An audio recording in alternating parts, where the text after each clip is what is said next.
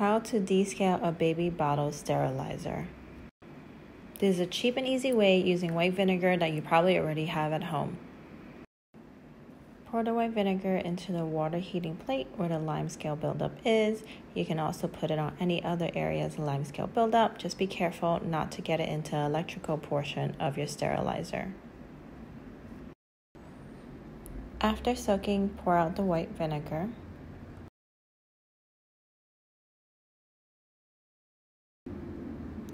Wipe the water heating plate dry. Sometimes you'll get some gunk that you can remove with the towel as well.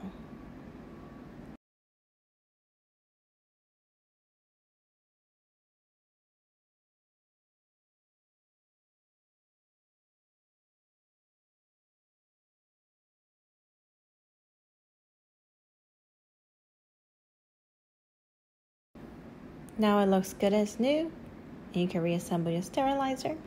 For more tips, visit withlovepro.com.